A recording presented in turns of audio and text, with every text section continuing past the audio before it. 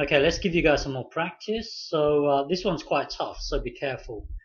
Find the Taylor series for this function centered at 3. So press pause and have a go. Okay, so to do this, you can't simply just put x minus 3 into here. You can't simply just do that. If you let's say if you put x minus 3 squared, what adjustment would you make here in order to get this whole thing here to be the same as this? You can't make this adjustment.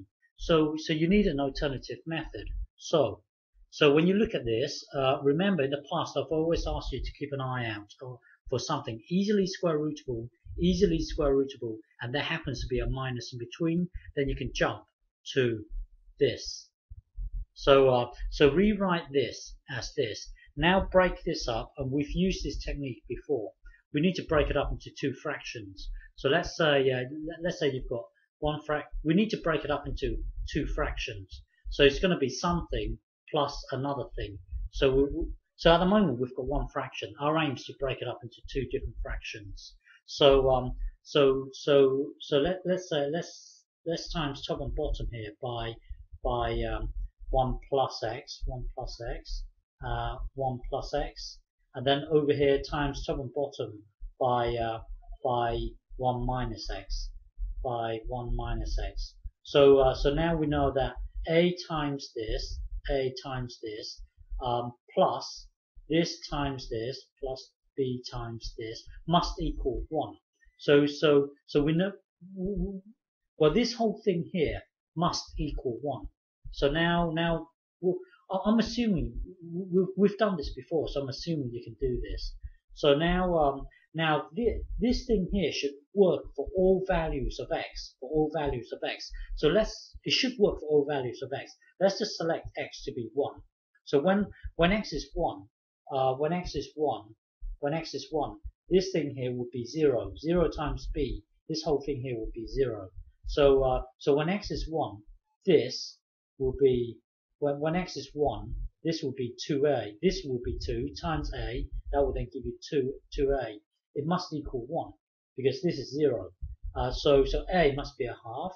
So now looking back at this, when x equals negative 1,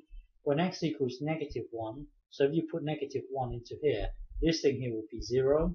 So and put negative 1 into here, this thing here, 1 take away negative 1, that will be 2. 2 times b, so you will have 2b equals 1. So b must equals a half.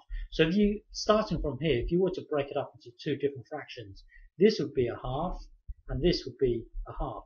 So that will then take you to here. And then now let me think.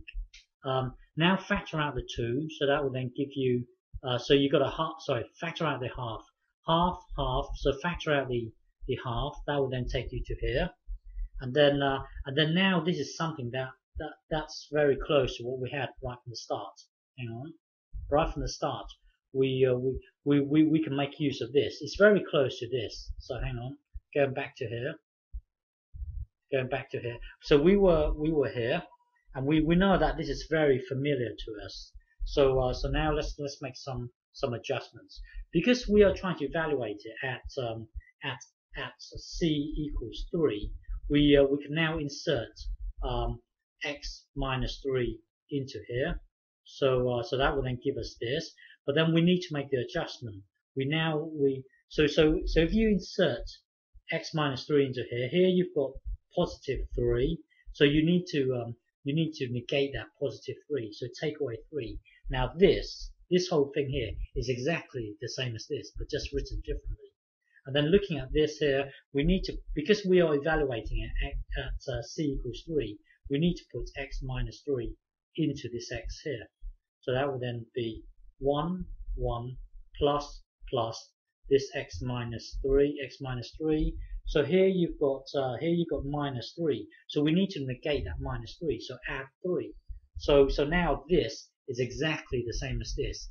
This here is exactly the same as this, but just written differently. So now tidy this up. So tidy the 2 up, and then tidy this up. That will then give you a 4. And then hang on. And then what? Let me think. and then what? Let me think. So hang on. Well, so we are currently here at the moment. So now looking at this, factor out the 2 because our aim is to get our aim is to get 1 over 1 plus something. So here you've got a 2 here. So factor out that 2 there. So that will then from here that will then take you to here. Because if you look at this here, you've got one fraction multiplying another fraction. So top times top will be 1, and then negative 2 times 1, that will then give you this. And then negative 2 times this, the 2 will cancel each other out, that will then give you this. Basically, this whole thing here can be rewritten as this. So you've got one fraction multiplying another fraction. So you've got one fraction multiplying another fraction. So if you get this 2 times this, that will then give you this. This negative 2 times this, that will then give you this. And then do the same for this one here. So you've got a 4 here. Your aim is to get 1 over 1 plus something. So that you want the 1 here. Well, here you've got a 4. So factor out the 4. So this whole thing here can be rewritten as one thing times another thing. So if you get this times this, that will then give you your 4. This times this, that will then give you this. So now you've got one thing, one block, multiplying another block. And then this times this, that will then give you negative 4.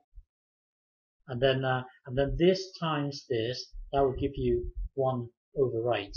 I will continue in the next video. We are currently here at the moment. And then so now if you look at this, you've got one block multiplying another block, and then you've got one block here multiplying another block.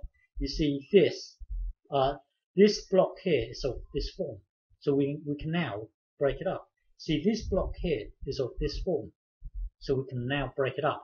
I will continue in the next video. We are currently here. Okay.